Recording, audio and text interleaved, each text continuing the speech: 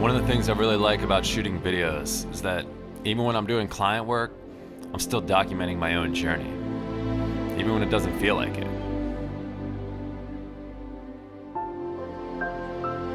Whether it's capturing a wedding video for an old friend or shooting B-roll for an event coverage gig, it all marks a moment in time for me. And in turn, those moments become part of my own story. So these are just a few of the moments that made 2022 an awesome year.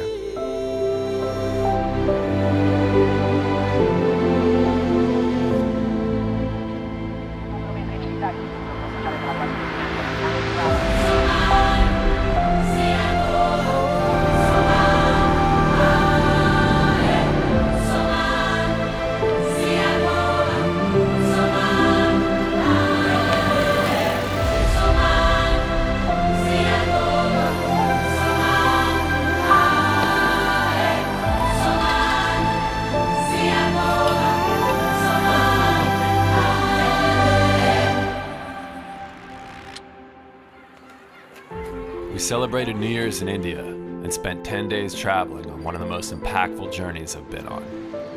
Back home, we spent the winter working with clients primarily based here in Richmond. In March, we flew to Scottsdale to shoot with Hotel Adeline. It's an eccentric property in the heart of the city and one of the more stylized shoots that we've done. In June, I spent 2 weeks in Italy with my family. We hiked 11 miles in one day along the Cinque Terre Trail.